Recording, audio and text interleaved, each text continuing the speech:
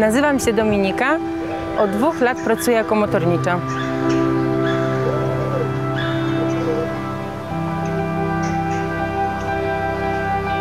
Nazywam się Ryszard Majchrowski, prowadzę piekarnię w Gdańsku. Przejąłem ją po ojcu i samodzielnie prowadzę od 1982 roku.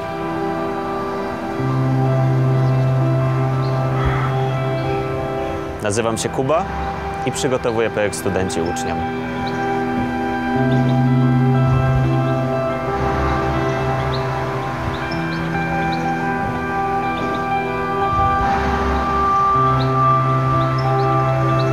Nazywam się Ewa Patyk i wspieram mieszkańców w domu sąsiedzkim Gościnna Przystań na Orli.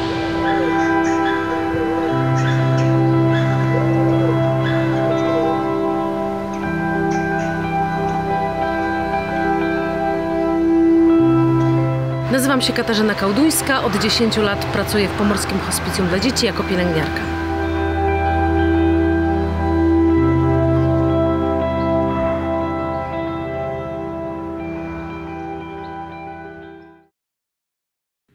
Welcome everyone, ladies and gentlemen, to European Solidarity Center on our film festival, All About Freedom Festival.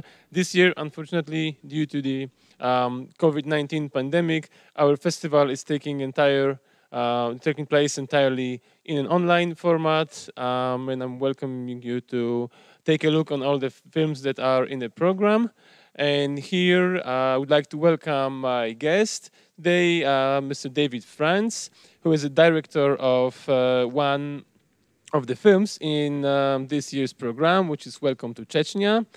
David is a New York-based director and Oscar-nominated filmmaker, New York Times best-selling author, and award-winning investigative journalist. And as I mentioned, we're here today to discuss his film Welcome to Chechnya. And my name is Kacper Dziekan. I'm from European Solidarity Center. David, thank you very much for agreeing to talk to us and to provide some insight on the background of this extremely interesting and scary as well documentary that you filmed. I would like to ask you to share with us some details on the production of this film, because I can only imagine how difficult it was. I've read that you came to Chechnya in disguise as a wealthy football/soccer fan who was following an Egyptian national team during the World Cup in 2018, and this allowed you to get into Chechnya without getting recognized as a filmmaker. Could you share something about this? True, and thanks for having me. I'm glad we're having this conversation. Chechnya is a very closed part of Russia. It's isolated geographically, it's isolated culturally, it has its own language. It's not a place where many people travel for tourism, including many Russians themselves. So I knew just my presence would cause some form of alarm to go off. And so I was traveling with activists who were also undercover, who were there to rescue a young woman whose life was in danger.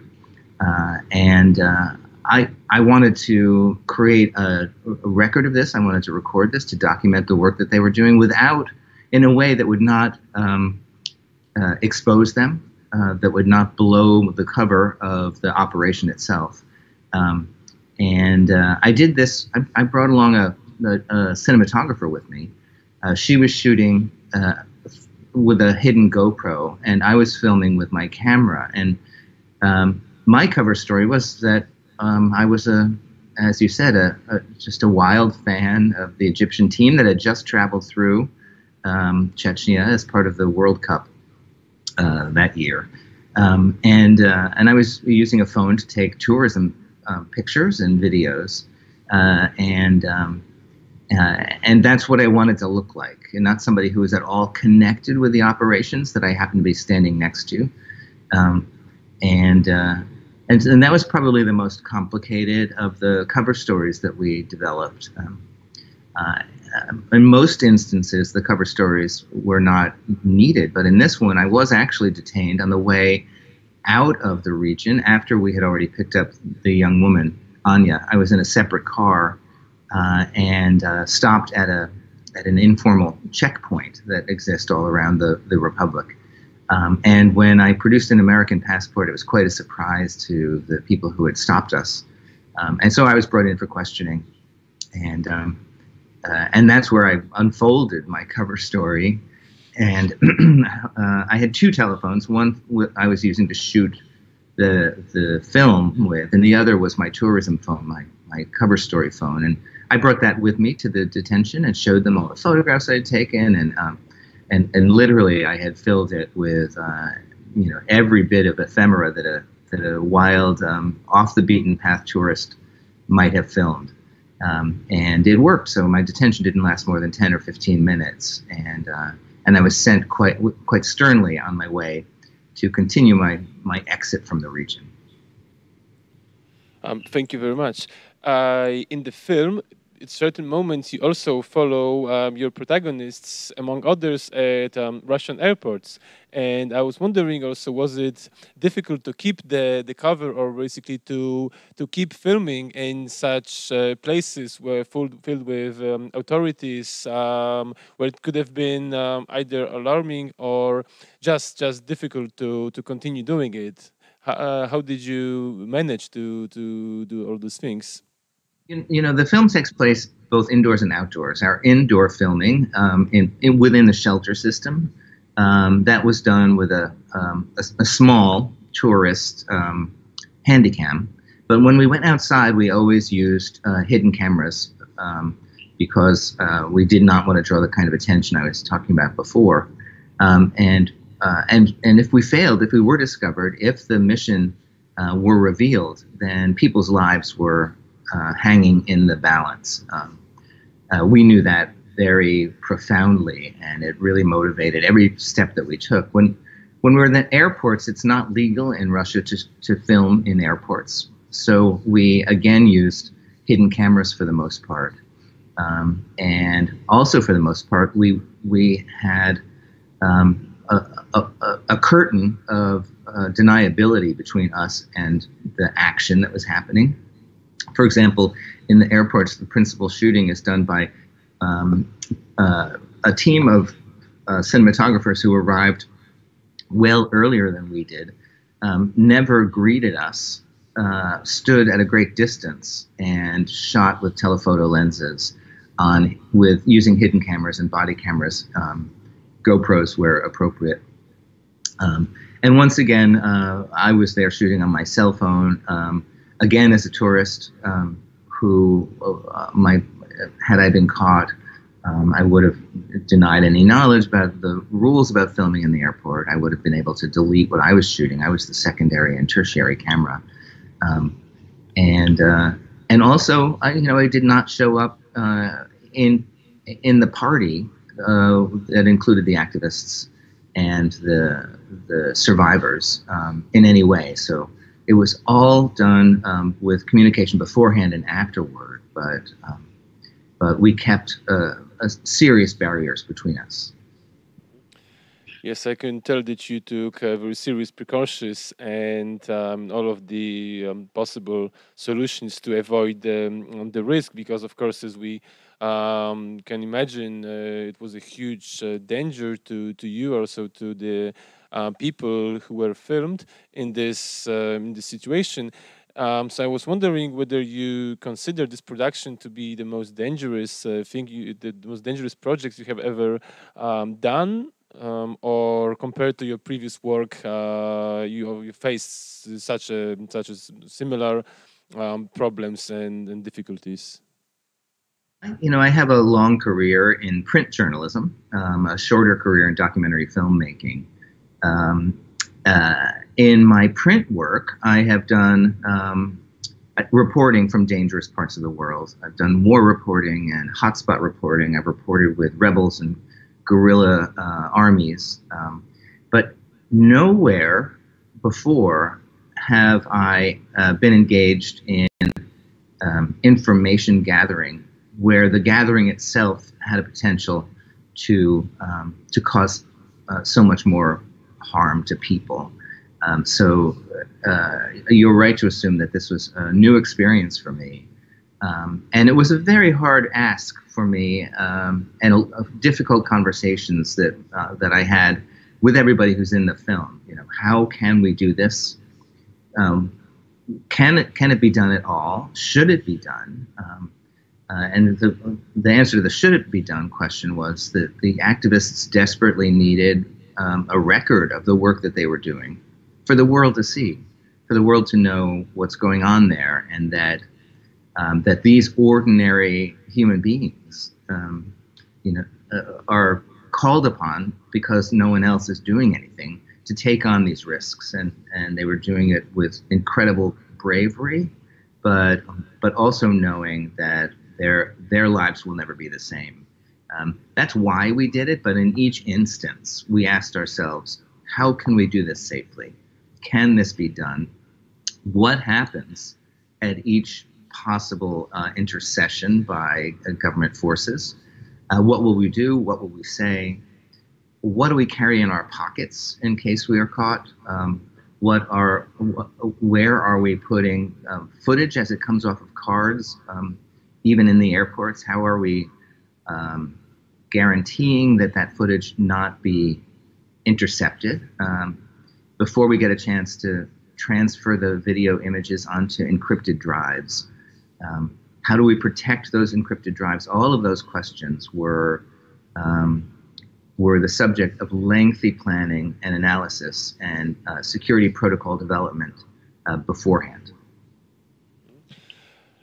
Yes, you've mentioned those hesitations that you had, and the ideas you took to provide some sort of safety to these people, and you actually used or created a very innovative modern technology to hide the identity of the protagonist. Could you perhaps elaborate on this a bit? Absolutely. You know, one of the things I was surprised by when I first started working on this reporting was that the people who are escaping this campaign in the Chechen Republic, they're not safe anywhere in Russia. That the Russian authorities would return them to Chechnya for the political leadership there to continue conducting this genocide. But that beyond that, even when they leave the borders of Russia and find themselves in places of Western liberties for the LGBTQ community, they're being hunted. This is a campaign that's been described as a blood cleansing by the leader in Chechnya. And so it's not enough to scare people away. The diabolical concept is that all LGBTQ Chechens must be discovered, must be rounded up, must be liquidated. A campaign, we haven't seen anything like this kind of campaign since Hitler. And so when I was asking the subjects to let me film them, they were very clear to me that their faces could never be shown, that they will never be safe, and so I promised them, and I would try and find some way to both guard their anonymity, but also platform their humanity, and that's when I got back to New York with the footage I had shot over an 18-month period, and had to try and find a way to live up to that promise. And the solution we came up with was one that had never been done before, that involved using artificial intelligence and machine learning to actually digitally place someone else's skin over their faces, to allow them in public what they said and did as I was watching them, to allow them to reclaim their own narratives, reclaim their humanity, really, while being protectively shielded under somebody else's face. It's a brand new use of a technology and it was deployed to protect 23 people in the film. And I think effectively. I mean, I know effectively. I worked with each of those people that I could find and reach out to get their approvals for the approach and for their security reviews, for them to tell me that they're comfortable knowing that I had done what we had discussed and what we had promised together that we would do. Yes, from a perspective of the viewer, I think that the result is really impressive and amazing. So you did a really great job. But nevertheless, did you face situations when, on the very beginning, when you were starting shooting there, the people, because you just mentioned that such an atrocity hasn't been happening in the world since Hitler. So we can imagine that these people who were frightened and endangered, extremely endangered, they could be reluctant to participate in such an initiative, even despite all those techniques and tools done to protect their identity. So I was wondering whether did you actually face the difficulty to convince these people to take part, or perhaps they were willing to do it for the sake of, as you mentioned, telling the story to the world? Well, the people who are in the film readily agreed. They understood the need to expose what was happening there. They understood and really hungered for the power of reclaiming their narratives, as I said before. And they were eager to work with me to find a way to be able to do that. The people who are in the film keenly believe that what happened to them needs to be redressed politically and judicially, and in the courts, both in Russia and outside of Russia. There are many people, as you rightly surmise, who were not comfortable with doing that, who may have wanted to tell their stories, but did not feel that they could, given everything that they'd already been through, take the risk. And the risks of them arriving, for example, in Berlin are that the vast Chechen diaspora around the globe is being called upon to find people where they land and to find ways to get them back to Chechnya to continue this campaign. So they literally need to be so deeply underground that that some just didn't see in that balance between personal safety and the desire to expose. They didn't feel comfortable crossing that line, and I certainly honored that with them. In the shelter scenes, you see a small number of the people who are in the shelter, and the larger number were stayed away from the lenses of my cameras. Interesting, though, we did leave cameras behind, and many of the people who did not want to be filmed nonetheless used those cameras to record their own stories, either just through audio or by pointing the camera at their shoes as they told their stories.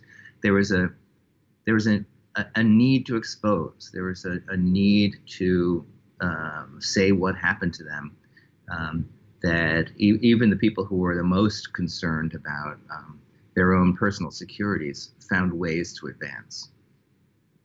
It's an interesting thing that you mentioned about people taking the cameras that you left, because actually I was going to ask about this, because I think we can understand this as some sort of a way to allow these people to become some sort of narrators themselves of the story. So by doing it, you allowed them to share with the audience what they wanted to tell, what they wanted to show. And I think personally it's an amazing way of allowing people to bring their perspective in a first person perspective. Was it in the or on the moment of editing, and I think was it difficult for you to somehow combine everything together to keep the flow, and also to keep the your main narrative and the narrative created by the other people? It was, as I said, I filmed for 18 months, and I followed in a very detailed way many other people's stories who were eager to be in the film. And unfortunately, I couldn't put all of those stories in the film. That was very difficult. How to find the specific narratives and the specific rhythm of cinema to tell this story that is so urgent and necessary. And that was the trade-off that's always a very difficult one. There are people whose stories are just as powerful and just as moving, and people who I loved just in the same way that I came to love all the people that you do see in the film. And it was a heartbreak for me to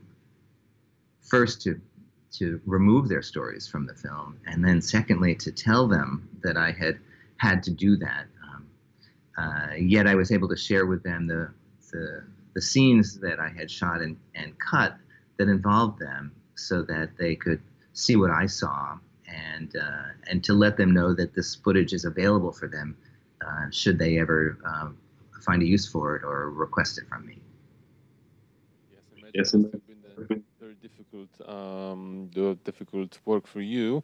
Well, since you just mentioned you've been working on it for 18 months, and I was also curious. I'm sure you've witnessed some ethical hesitations or hesitation on ethical ground.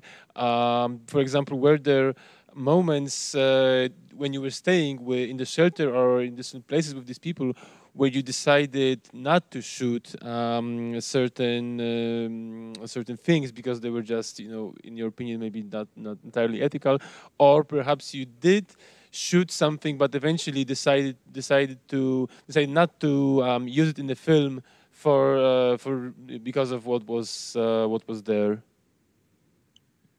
Well, we shot everything that our partners on the ground agreed to let us shoot, and some of what we found in the footage when we came back was perhaps more revealing than anyone had anticipated. There was, for example, a scene that we shot of the activists and survivors arriving at one of the embassies and going to a back door at the embassy to work out a private, kind of less than usual arrangement for an emergency visa to get somebody into that third country. We shot that and decided not to use that in the end because it revealed too much about the way certain governments were responding, certain people within certain governments, and we did not want to bring anybody any sort of political harm. But the ethics otherwise of what we were shooting were exclusively about exposing the horrors of this genocide, and so ethically I felt the obligation to keep filming, to keep documenting, to get as much of that as we possibly could. I mentioned that we did security reviews with each of the people who were in the film, and after having replaced their faces with these face doubles, we learned that there were additional issues that needed to be addressed in the footage. For example, was that person's ring unique enough that it might be identifiable? Could her relatives find her through that ring? Could articles of clothing be somehow a telltale, signals to people that who the individuals were? Things that we had not anticipated. But then we returned to our video effects supervisor and began to do what is more traditional VFX work, removing a ring, changing hair color, changing a person's shirt or removing a person's bag, that kind of work that is all about kind of deletion of information, and that we might not have known about had we not been working so closely with the people, in partnership with the people who are survivors and who had agreed to work with us to tell their own stories. Thank you. Since again, I will repeat. You mentioned about filming it for 18 months. There's been a lot of going on this topic throughout these actually 3 years altogether. Some of the cases were brought to the court. I know that you were following some of the events that were happening and updating them on your website. I mean, on the website of the film. I was wondering whether you are still in touch with some of the protagonists to follow what was happening to them later on. Perhaps are you planning any sort of a follow-up to this film? Oh, that's interesting. I have been in very close contact with the folks who are in the film. The film is rolling out across the globe. And we want to make sure that every time it gets a festival launch or festival play or commercial distribution, that people on the ground in those countries are anticipating this new attention and that they're in places of comfort and safety. So that is still an ongoing challenge for us. And one of the places we're coming out commercially, of course, is in Poland. We are appearing in Poland next month with HBO Europe, commercially distributing the film there. But as far as sequels or follow-ups, nothing planned right now. I have not been continuing to film with anybody, but have been very closely in communication with them. With as many people as can possibly be reached, some of them through third parties because they have gone so deeply into the shadows that they have created a kind of a protective barrier around themselves of friends and activists to make sure that that their identities and their locations remain as secret as possible. So should additional things happen, here's what I would love to do. I would love to do the film about how suddenly the world leaders have risen up against what's happening in Chechnya and have done something to stop it and done something to bring justice there. And I would love the film, this imagined new film that you're getting me to think about, to talk about how what's happening in Chechnya is really the tip of a vast iceberg. You started out by talking about the issue in Poland where the gay-free zones are spreading and where anti-queer hostilities are mounting, and that's happening everywhere. We have entered a period of regression around the acceptance of queer lives and the acceptance of queer love, and in a way we are all heading into Chechnya, and we have to do something about it, or Chechnya will describe the world as we know in the future, and hopefully activism will continue around this. Hopefully government leaders will take leadership and begin to counter this trend. Thank you. Yes, well, I guess all we need for the next part is just to have those world leaders react. But of course, this is not an easy task. For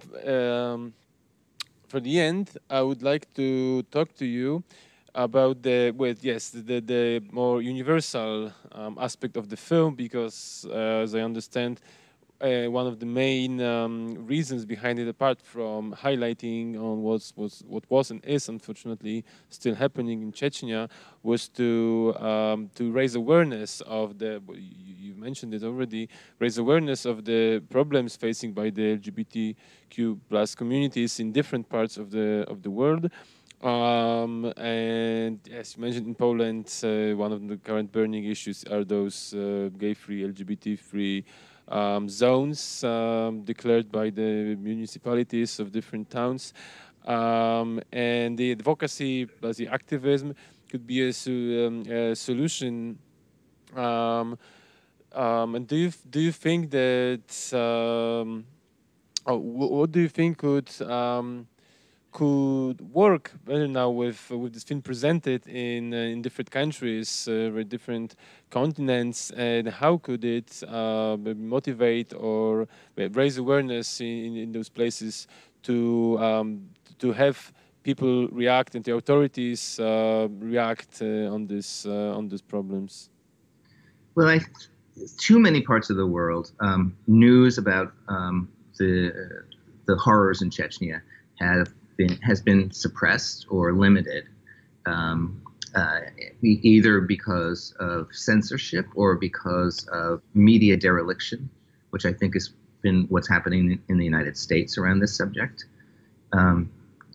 This allows Putin and Kadyrov in Chechnya to deny that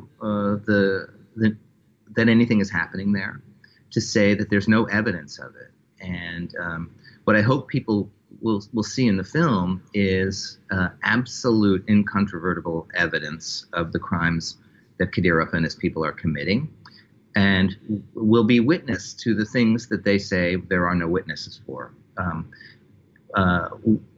We need to let the world know that we know what's going on there, and that we can disseminate this information and share this information among ourselves in a powerful way. The film also shows us, I think, the power of activism, that it is possible to take on this insurmountable, this apparently insurmountable issue and begin to make a difference, that we can find it within ourselves to do something of that magnitude, of that kind of heroic proportion. And one of the things that we can do is to begin to put pressure on our governmental leaders and say, you must do something about this. We cannot let this go on. It must be addressed. Kadyrov must be stopped. Putin must be forced to end what the crimes that are happening there, and to open up the courts within Russia to criminal cases that have been brought against those who did the abduction and torture and killing there. And Europe itself can put pressure on Russia to do that. The UN can put pressure on Russia to do that. The United States, which had been silent about the reports when they first came out in 2017, when they came out again in 2018 and 2019, and it wasn't until Welcome to Chechnya was screened for Congress this summer that the U.S. State Department, 3 years after the first news broke, finally issued the sanctions against Kadyrov and the leadership there, specifically for the campaigns of cruelty and horror that are being committed against LGBTQ Chechens. And that's what I hope the film will do. That's what I know that we are capable as individuals of being able to produce, to really collectivize our voices and demand action to end this humanitarian crisis. Thank you. Yes, I think that these tangible examples or examples of tangible results that you provided are the great proof of the effectiveness of such an activism combined with filmmaking. So, and I also hope that what I see in this film is even in such terrible and hostile environment, it provides a hope that even this worst possible situation, there are still ways of doing something, of making a difference, and it shows the other people and the other completely different countries that there's still a lot to be done, and I hope it continues to do it this way. Thank you again for joining us, David, and sharing with us the insights of this production, and hope to see it in many more festivals, streaming platforms, and everywhere. Thank you. Well, thank you, Casper. I really appreciate it. And thanks for doing this and helping to get more witnesses to this ongoing problem.